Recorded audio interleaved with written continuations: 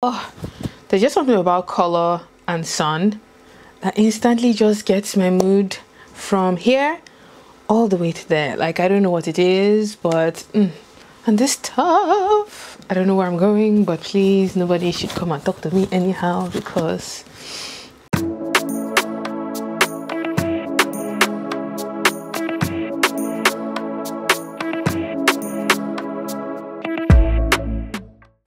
what's up, K-Divas, and welcome back to the channel. Long time no see, long time no tutorials. I'm back. Can you tell? I'm very excited. Can you tell my energy is just... Hi, welcome. My name is Priscilla. I'm a Nigerian women's wear designer based in the UK, and I just came in from Lagos, back better than ever, and I'm back with a tutorial this week. And the tutorial is for this top and this jacket combo that I have on. Now, this fabric I actually got when I went to Balogun Market in Lagos, and the prints, I saw it, I fell in love. I was just like, I want this. I literally bought the entire bundle of 6 yards, and I ended up using almost everything for this project. So in this video, I share how to create the sewing pattern for this halter neck tie back top I have on here. This is a crop top, but you can make yours longer or even do like a dress version if you add a skirt to the bottom. The jacket, on the other hand, is like this really loose, big, oversized kimono that I thought would make the perfect summer holiday fit. Imagine this with like a pair of white trousers or shorts or over your bikini. Will look so good. So if you like to see how I made this set, make sure to keep on watching. Give the video a thumbs up if you enjoyed. If you recreate this, make sure to tag me on social media at Kim Dave Designs. And with that being said, let's get into the tutorial. Sorry, I need to... For this project, I'm going to be working with the following materials laid out here. Some of them are out of the screen, but I have my pattern making tool, a chalk for making the kimono later on, and the fabric I'm actually using was one of the fabrics I got when I went to Balogun Market in Lagos, Nigeria. Make sure to check out that vlog if you haven't seen it already. It was so much fun. I am going to be going in to take my measurement for the top as well as the kimono. The first measurement I'm taking is the top length. This I'm taking from where my collarbone is to above my belly button because I want it to be more of a crop top rather than full length. I'm also going in to measure around my bust, around my waist, because those would help me to create the top sewing patterns and just enable a better fit. Now, if your top is going to be longer, measure around the hemline width so that guides you when you create the pattern. Here I'm going in to measure the shoulder length for my kimono, as well as decide on how long I want the sleeve to be. My sleeve was on the shorter side. It was like 10 inches long, so it was like a boxy short sleeve. I'm also going in here to just decide quickly on how wide I want the sleeve to be. I went for something really wide, 25 inches total, so it was really nice and full. The last measurement I'm taking here is the kimono length, and I decided to have this go all the way down to my ankles.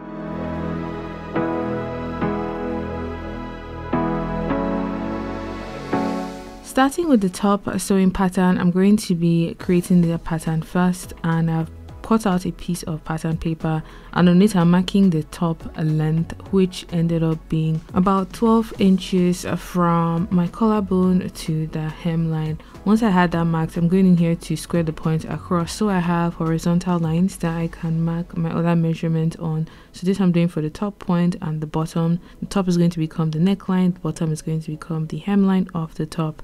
Now, halfway between those points, I am marking 1/4 of my bust measurement. This is just to guide me, so when I draw in that slanted side seam, it covers my bust. Now, along the neckline, I'm marking 2.5 inches, and along the hemline, I'm going to be marking half of my waistline measurement, or the hemline width, like so. The next thing I'm doing in here is I'm drawing a slanted line that connects the neckline, goes over the bust line, and does not necessarily meet that half waistline dimension. It sort of like forms a corner point like this. That particular point is about 2 inches tall. That point I'm going to be attaching a belt to later on. Now I'm just going in here to add my seam allowance along the bottom, the side, the slanted edge, which is going to be where that goes underneath my arm and connects back to the belt that ties on the back. Along the neckline, I'm going in here to add about 3 centimeters of seam allowance, so that helps me create the tunnel for the tie piece that this top has. Now this particular part I say you can skip, but I did because I thought it would help this folding place be a lot easier. So I folded this particular part backwards, and then it helped me to get the exact shape that it should have if it's folded against itself. What I found that when it was time to actually fold this in, it didn't exactly sit quite right, so you can skip that particular part if you don't want to be bothered with it. Now along the slighted edge, I'm going to be marking away a 1.5 dot. This would prevent that particular part of the top from gaping when you wear it. I just have found from experience, when I cut fabrics along slants, which is usually on the bias, you want to add a dart to just remove any gaping that might have happened. The dart itself is 4 inches tall, and I'm just going in here to draw in the corresponding sides of the dart, so it creates this triangular shape that we normally would see that darts have.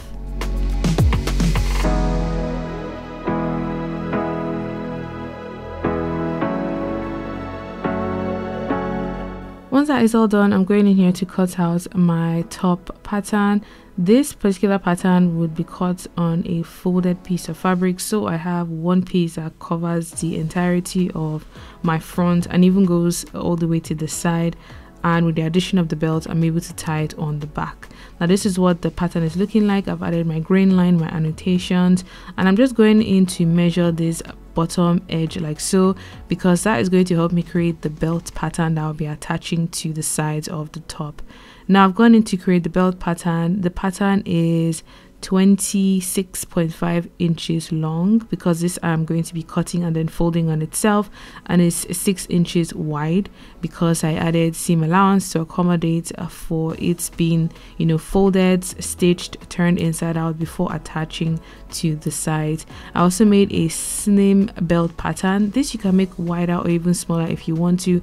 This would need to use to create like a ribbon piece that passes through the tunnel on the collar of the top and then is tied on the back. So these are all of the patterns I'm going to be needing for the top. It's relatively straightforward, and the pattern making did not take me a lot of time, thankfully. So once I had these out of the way, I knew I could go ahead to cut them onto fabric. I've pinned down my patterns like so, and I'm just cutting out the front piece, which you just need to cut only one piece for, because once you cut it on the fold, you have one entire piece that covers the entirety of your top half. Once I had that cut, I went in to cut my belt. The belt you would need to cut 2, so a pair, one to go on one side and then one to go on the other side, as well as the collar piece that goes in the neckline tunnel. As usual, I'm going in here to mark my dart point on the wrong side of the fabric. Once I have the point marked with the help of a pin, going through that point onto the fabric, and I'm marking that point with a chalk, I am able to know how much of the darts I am sewing in. This I've thankfully cut notches along the slanted edge on both sides, and once I have the darts pinned in place, I'm going to take this to my machine and I'm going to be sewing from the beginning up until the point, remembering to do a back stitch to secure the seam on both ends so that way it does not unravel once I wear this top with time. After I was done sewing the darts, I went in to overlock around the entire top, so the hemline, the sides, the slant, the neckline, because once I have the edges overlocked, I know I can go in to hem everything ready to be joined to the belt. Now I'm just folding the sides in like so. I always like to add pins. You can also press this down if you don't want to add any pins, or just use those like fabric clips or fabric pegs to hold your folds before taking it to your machine. Once I had everything folded in place, I'm going into sew along the hemline, along the arm curve, because that's what those slanted lines are going to become, as well as the neckline. Now the neckline I did last because you have to fold in the sides before you fold in the neckline to sort of like conceal everything nicely. Neckline, I'm just folding it in like so. I made sure I had enough room in that tunnel to accommodate for the belt or the little collar piece I'm going to be adding later on. You could even use a ribbon if you don't want to make like a collar piece with your fabric. Next up, I'm going to be sewing the belt. I have folded right sides together, and I'm going to be sewing the bottom edge as well as one end close, and then turn this piece inside out and press it flat. So I'm sewing on a 1 centimeter seam allowance because that's how much seam allowance I added to my pattern. And then I'm going to be sewing one end close because that's going to be the edge of the belt. I turned these pieces inside out, press them nice and flat, and this is what they are looking like. The belt I'm going to be attaching to this end of the top, and I'm going to be attaching the ends that I left open. This I'm going to do for both sides. After sewing them in, I'm then going to go ahead to overlock those seams. If you don't want to overlock it, you can actually tuck that end of the top into the belt, sort of fold this in such a way that you conceal any raw edges if you don't want to go down this sew and overlock route. Next up, I'm going to go on to work on the collar piece or the slim ribbon that is going to help me tie this top around the neckline. This I have folded right sides together, and I'm going to be sewing so I create a ribbon or a tube that I'll be able to turn inside out. If you don't want to go through this step, you can use a bias binding, you can use a ribbon, or any nice cord that would be comfortable on your neck. To turn this inside out, I've attached a safety pin to a ribbon, and I'm going to pass it through this slim tunnel like so. Once I make my way to the other side of this particular seam or this tunnel, I'm going to pull out the safety pin and then sew down the ribbon inside of the tunnel. What this is going to help me do is turn this thing inside out a lot quicker. This is one method that I often use when I make slim straps or slim belts, and I just want to have the process go by quickly rather than nibbling and fiddling with a very slim and tight tunnel. Once that is all turned inside out, I am going to go to the end that has a ribbon and trim off any excess that might still be there. And then on the other side, I'm going to tuck it in about say 1 to 2 centimeters or 1 inch, and then just sew it close so you have both ends of this collar piece nicely secured in place. After stitching this down, I took this to my machine to iron it nice and flat, and this is what it's looking like. This I'm still going to pass through the tunnel on the neckline using a safety pin. You can do this by hand if your tunnel is a little bit wider, but mine is sort of on the slim side. So I'm just going in here to pass the collar piece through so that finishes up my top.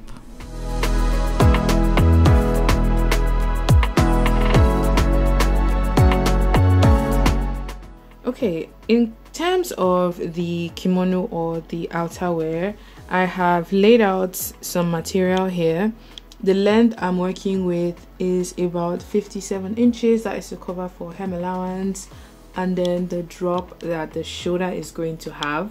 I really want it to be nice and like full and long, so that's why it's very long. It's actually touching the ground for me, but this edge is a folded edge and that side isn't.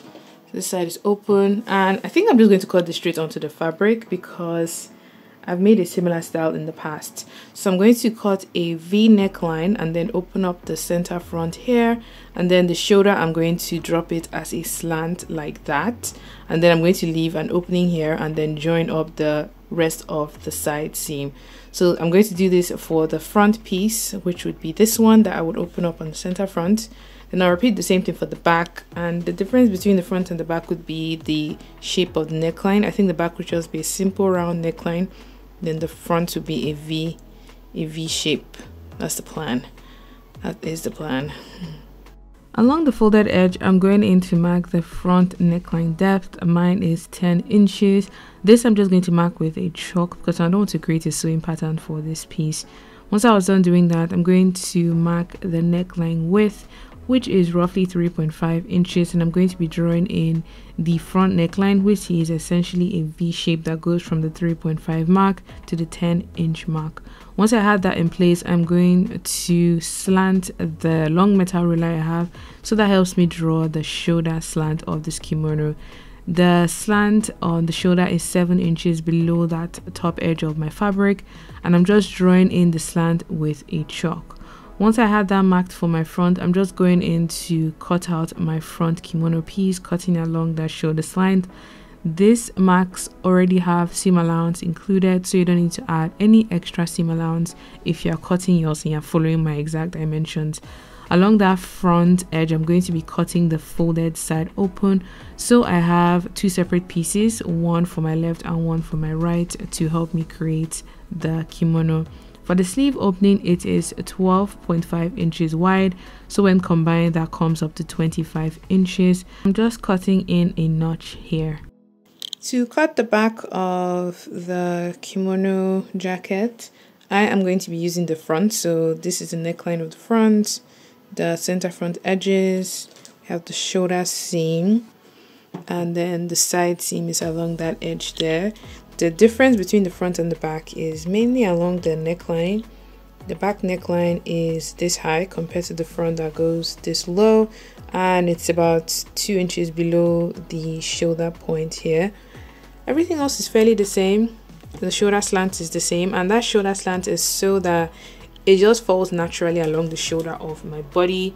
Side seam stays the same. I've also transferred the sleeve opening notch there, so the sleeve is going to be open from there up until this point here, and then I'm going to cut like a short sleeve that will attach on that edge. That side, that part is optional, but I think I just want to add that for extra sleeve. I'm just going to cut along the side, and the hem as well is the same length for the front and the back. This fabric is just so gorgeous. Oh, like look at it. The perfect blend of like purples, orange, greens and blacks. Stunning. I'm just going in here to cut my back neckline and my shoulder seam in place. This I'm using my front piece as a guide, so I don't have to draw in any fresh chalk lines.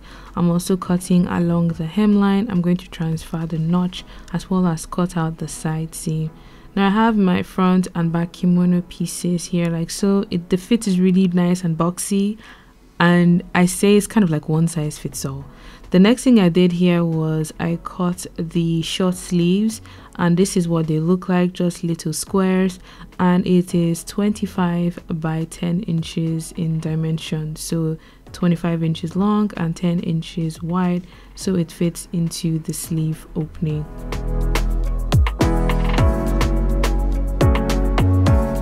Starting by joining the shoulder seam, I'm putting right sides together of my front and back kimono pieces. I'm going to add some pins there, so that helps me to keep everything in place. I'm going to do this for the left and the right side. So I'm joining my front pieces to my back piece, which I've cut on a fold. I'm going to be sewing the shoulder seam first on a 1 centimeter seam allowance. This I'm going to repeat for both sides, and after sewing up the shoulder seam, I'm actually going to take the seams to my overlocker and just overlock those seams so everything is nice and tidy on the inside of this piece. If you don't have an overlocker, you can use a zigzag stitch or use some bias tape just to secure it nice and neatly inside. Once that is all done, I'm going in here to pin the sleeves in place. I'm putting right sides together, and I'm going to pin along the top edge of the sleeve and match the bottom edge of the sleeve to the notch which I cut along the side seam. This I'm going to do for both sides of the kimono. Adding the short sleeve just gives it a bit of extra drama, and I think I prefer it with the sleeve if I'm being honest. So this I'm going to be sewing up on the side like so. I'm sewing right sides together, and once I'm done sewing up the sleeve into the sides of the kimono, which is essentially like a straight seam at this point, I'm going to overlock this seam. So overlocking just the part where the sleeve is attached to the side of the kimono piece. I'm going to do this for the left and the right hand side, and once I have the sleeve fixed into the piece, I'm going to open it up in such a way that I match the sleeve edges and the side seams together like so. I'm just going in to add some pins so that way I have the points and the notches and everything matched up nicely to my liking. Then I'm going to be sewing up the side seam of the sleeve with one continuous stitch from that bottom around the corner, down the side seam of the kimono. This I'm going to do for the left and for the right hand side, so that helps me to finish up everything nice and neatly. When I get to the corner, I'm going to leave my needle in, lift my footer, and then turn the piece so it's pointing in the direction of the side seam. Then I'm going to drop my footer and continue sewing up until I get to the hemline. Once I was done stitching the side seams of the piece, I went ahead to overlock it all in place. I overlocked the side seams, I overlocked the neckline as well, so along that front, the back down to the other side of the front, I also overlocked the hemline and just folded and hemmed everything to finish off this piece. Once that was all done, I went ahead to give my piece a nice press to relax all of the stitching, and this is what the final piece looks like. I think I am most impressed with the print of this fabric. I'm glad I ended up creating this design. I wasn't really sure what to do with this fabric, but I know I'm going to get a lot of wear out of this kimono. It is vibrant and has a lot of beautiful colors in it, so I know I will be able to wear this with black, with white, with pink, with reds, with orange, with purples, because the fabric has a lot of interesting colors in there. It's a really nice and loose fit as well, so it's one of those things that you can just drape over like a simple white t-shirt and blue jeans, and it instantly just elevates your look. It is also something you could wear with a belt around the waist if you wanted that styling, but the options are just endless. I also like how it works with the top as well. I might not wear it with the top all the time, but I thought it would be cool with the top. Now I would have made a matching bottom, but the kimono itself consumed a lot of fabric. I say the kimono took like 4 to 4.5 yards of fabric because of how loose and voluminous the fit is, so I didn't have extra material to make a pair of bottoms. I actually wanted to make a pair of palazzo trousers, but I ran out of fabric. So if you wanted to make like a 3-piece, a top, a matching jacket, and trouser or shorts or skirt, you could do so as well. But for this project, I just ended it with jacket and top because I didn't have enough fabric. But I hope you guys enjoyed watching this project. This is my first project after the Back to the Motherland series, so I'm excited to get back into making tutorials again. If you did enjoy this video, please give it a thumbs up. Leave your video suggestions and ideas as usual down below, and if you recreate this, please tag me on social media at KimDaveDesigns. And until my next video, have a good morning, afternoon, and evening wherever you are. Bye.